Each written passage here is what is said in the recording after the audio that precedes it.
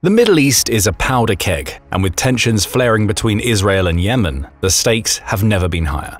What would happen if these two nations, one a military powerhouse, the other backed by a volatile network of Iranian proxies, were to collide in a full-scale war? With Israel's superior technology and Yemen's strategic alliances, the battlefield would be anything but predictable. But who comes out on top in this dangerous game of geopolitical chess, and how could this conflict reshape the entire region? Let's break it down. Throughout the conflict, it's become clear that Israel's position has rapidly escalated from warring a single entity inside Palestine to waging a proxy war against Iran and its axis of resistance. The axis is made up of Arab militant groups in Syria, Lebanon, Palestinian territories, as well as Yemen. Iran keeps funding and sending military equipment to these groups to avoid openly confronting Israel in an all-out war, an act which would inevitably pull in Israel's allies, such as the US. The sheer scale of Iran's involvement is difficult to quantify, but some of its effects have been pretty clear. Iran wants Israel's forces and investments scattered across its neighbors without provoking the US. To that end, Yemen has proven to be one of the more effective staging grounds for interfering with Israel, particularly due to its location. Yemen's favorable position on the south of the Arabian Peninsula allows it direct access to the Bab el-Mandeb, one of the entrances to the Red Sea, the other being the Suez Canal. This has allowed the Iranian-backed military faction in Yemen, the Houthis, to block off Israeli ships passing through the strait, threatening Israeli trade with the East. In late 2023, when the conflict between Israel and Hamas reached the peak media presence, there were several instances of Houthis' piracy against ships, with the majority of them targeting Israeli vessels specifically. In response, the US and the UK launched missile strikes on Yemen territory in early 2024, as well as increasing overall ship presence surrounding the Red Sea and the Arabian Peninsula. Specifically, January 11th saw the US launching around 100 missiles, trying to destroy 16 Houthi military sites in the area. The shelling didn't stop there, with missile strikes continuing in several waves to deter the Houthis from taking additional hostile actions against either Israel or NATO. At the time, the Biden administration was scrutinized for what was sometimes even considered an overreaction. For a while, it was believed that these acts would prompt the US to make more significant movements against Iran, since it's the country that's been supporting the Houthis' movement in Yemen for decades. In the following months, the US frequently took down missiles and drones that the Houthis launched or were preparing to launch against either Israel or ships in the Red Sea.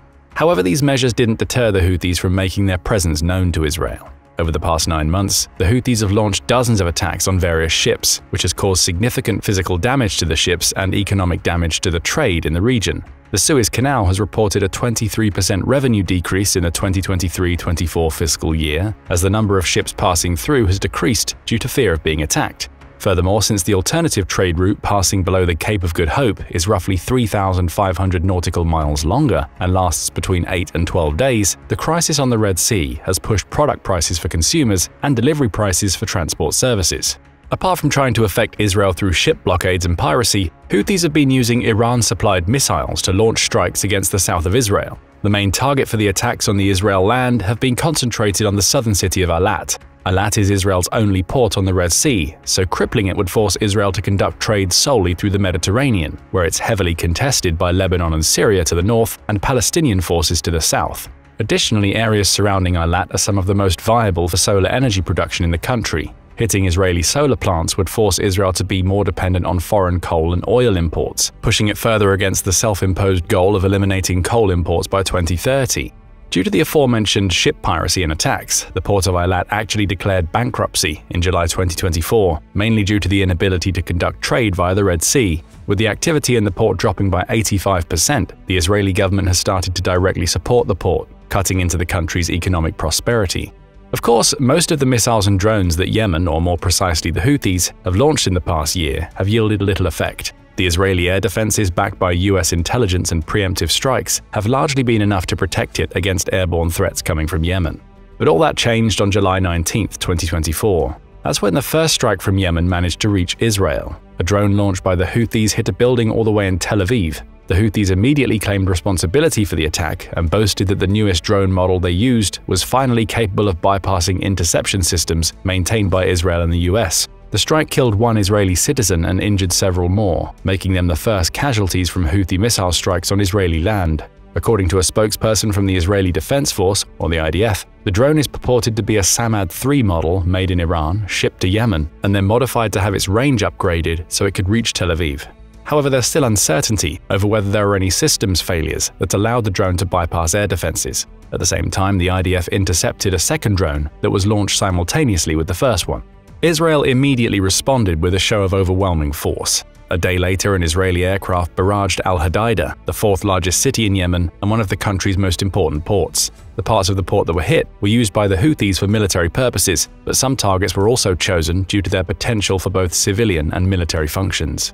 The assault on the port of Al-Hodeida is important for a few reasons. First, it's one of the vital import ports for substances such as food and oil that are desperately needed in the country. Yemen is one of the poorest Arab countries and has been in the midst of a raging civil war between the Houthis and the government of the Republic of Yemen, which is an entity recognized by the United Nations, as well as a few other smaller parties such as the Islamic State and Al-Qaeda. The port is a part of a territory occupied by the Houthis and one of the few ways they can receive material from overseas. Delaying imports of food to Houthi forces can devastate the revolutionary government's morale. Secondly, the port has also been noted for importing Iranian weapons into the country. As such, hitting its military compounds has likely reduced the potential for the Houthis to launch strikes both on Israel and on ships in the Red Sea. The ultimate goal of such a strike would be to end the Red Sea crisis, but the Houthis haven't been dissuaded from their attempts of piracy. Spokespersons from the Houthis movement claim that their attacks on Israel are acts of solidarity with the Hamas-led Palestinians. Thirdly, the attack on the port was one of the longest-range strikes that the Israeli forces have performed in history, with Al-Hodeida being over 1,000 miles away. This showcases the potential offensive capabilities of Israeli forces when operating far away from mainland Israel. However, all things considered, Yemen is a relatively minor enemy due to the logistical difficulties of mounting a meaningful strike force. So far, Israel has received significantly more military pressure from nearby Iran-backed factions such as Hezbollah, and the country's ongoing efforts to eliminate the Hamas resistance have pitted it against Iran diplomatically. Iran is a much more severe threat than the Houthis would ever be. This is evidenced by the faction's main methods relying on disrupting trade across the Red Sea and mounting repeatedly ineffective drone and missile strikes, at least until the first one hit in July. Of course, while the geopolitics surrounding Iran and Israel have likely been at an all-time low for the past year, neither country is exactly eager to make the first move against the other. Israel is still backed by the US diplomatically and militarily. Even when you consider that Iran is one of the regional powers, a bulk of this power is being projected through the military factions that it is funding. If Iran decides to declare an official war against Israel, there are good chances the US will retaliate rather quickly.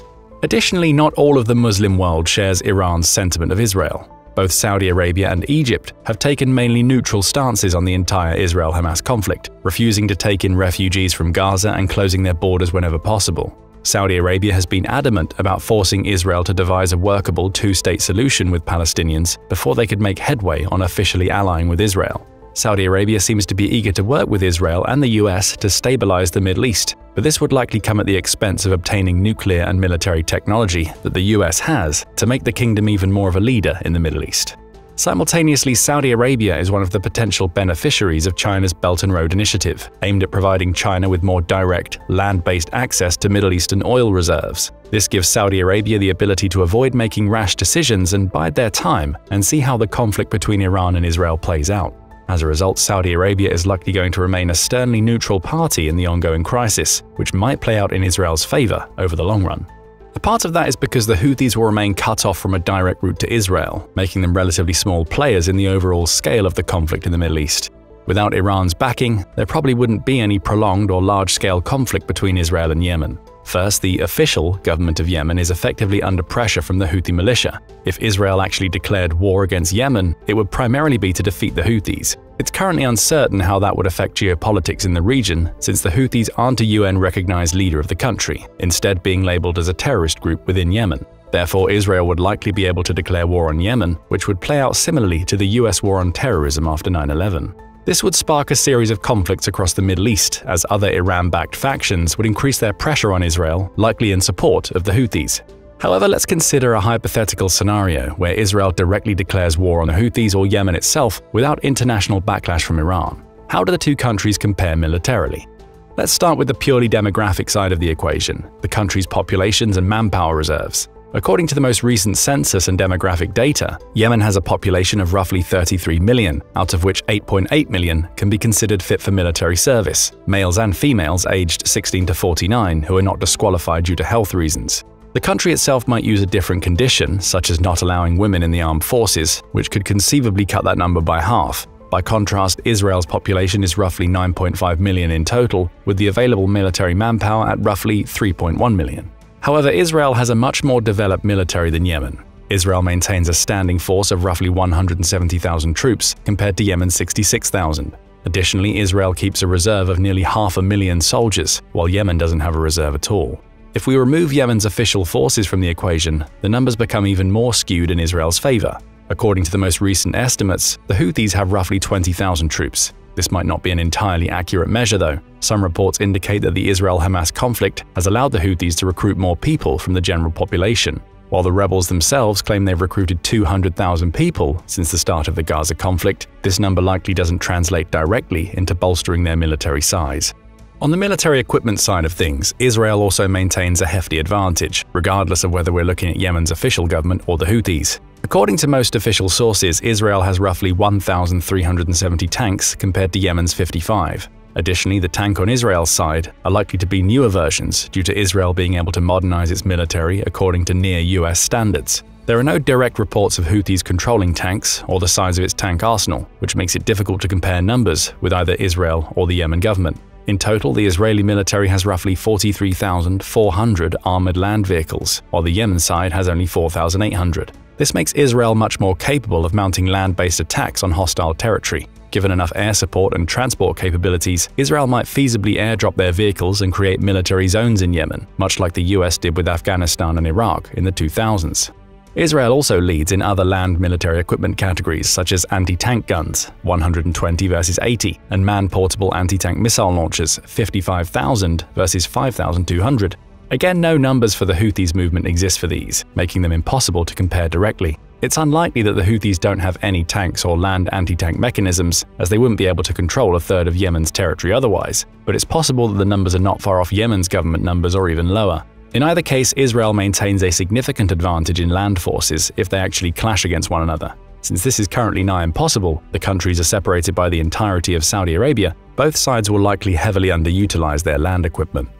In terms of air power, Israel also has a significant lead, which has been proven by the country's near-immediate response to a Houthi drone attack on July 22, 2024. Israel maintains 241 fighter aircraft, while Yemen has 53. Furthermore, the most advanced fighter aircraft on the Israeli side is the US-made F-35 Lightning II, while Yemen uses the Russian Sukhoi Su-22s. While F-35s are considered among the most modern fighter jets available, the S-22s have largely been made obsolete by newer Russian models. Even if the S-22 itself is an export upgrade over the base Su-17, its combat capabilities are far below that of a modern F-35.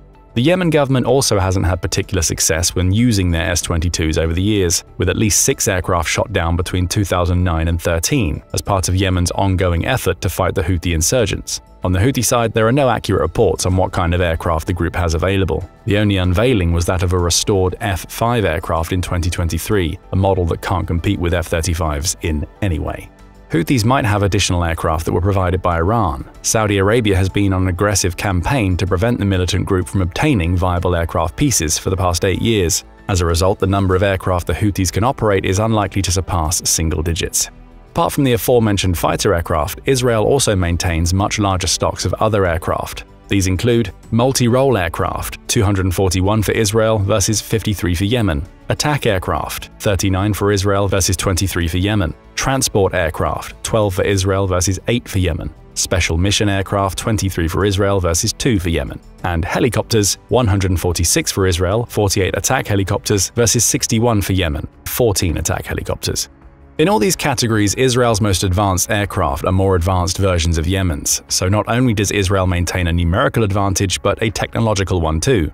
Israel also has much better logistical and strategic air support. Its air force includes 14 air tankers, 11 aerial satellites, and 155 trainer aircraft. By comparison, Yemen has only 30 trainer aircraft. This means that Israel can mount an offense from the sky and make its troops far more experienced in aerial or air-to-land combat patterns. Considering the geographical and geopolitical difficulty of land combat between the two countries, air forces will likely be one of the 2 main avenues of Israel exerting military superiority over Yemen. And again, there are no credible reports of Houthis having any direct aerial presence, with the bulk of their offensive capabilities relying on surface-to-air or surface-to-sea missiles that Iran has been steadily providing over the past decade. The second main avenue where Israel and Yemen, or the Houthis, might clash directly is naval combat, since both countries have access to the Red Sea. It should be noted that the Israeli naval force is largely situated in the Mediterranean and would need to pass through the Suez to reach Yemen. Numbers-wise, it's again Israel that maintains an advantage. Israel's fleet strength is 67 vessels compared to Yemen's 38. Israel also has access to 5 submarines while Yemen has 1, and has 7 corvettes compared to Yemen's 2. Israel also has nearly double the number of patrol vessels, 45 versus 23, but it's likely that most of these will be left in the Mediterranean. Yemen does have a slight defensive advantage since it has 3 mine-protected ports, all of which have relatively quick access to the Red Sea, while Israel's only port on the Red Sea is Eilat. But remember that Israel was capable of bombing al-Hodeida with relative ease, so it's likely that it can also provide adequate air support for incoming naval forces. On the other hand, if the Houthis manage to inflict damage to Eilat and Egypt prohibits Israel from moving its naval forces across the Suez, the country's naval powers might get neutralized unless another power, such as the US, intervenes. All these statistics point to the fact that if Israel was in the position to directly wage war against Yemen, or more precisely the Houthis, the conflict likely wouldn't last long and would end in Israel's favor. However, as you might have guessed by now, the geopolitics surrounding Israel and Yemen are unlikely to make that a reality. Enter Iran. Iran is one of the biggest geopolitical players in the Middle East, largely due to its sizable oil and gas reserves that it's exporting to Eastern Asia. While Iran is technically sanctioned by the US, prohibiting them from oil and gas trade, the country has been able to skirt these sanctions for decades. This has made the hydrocarbon industry one of the driving factors behind its economic and subsequent militaristic progress. As a result, the country's military heavily outnumbers and outguns Israel's. To bypass international diplomatic concerns, Iran has also been investing in various paramilitary organizations in other countries in the Middle East, particularly in the aforementioned Lebanon, Syria, and Yemen. Therefore, Iran has been partially responsible for the civil wars that have been raging in these regions for years.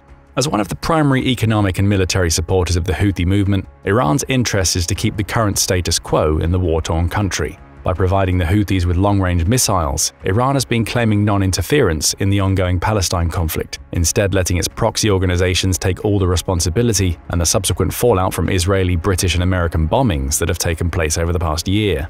Therefore, if Israel were to launch a direct attack against Yemen or the Houthis, it would likely receive retaliations from other proxy groups, which are much closer than Yemen itself. Additionally, Iran has been posturing or making hostile actions itself. In the past few months, Israeli bombings against proxy terrorist groups have killed a few Iranian generals, which has soured already negative relations between the two countries.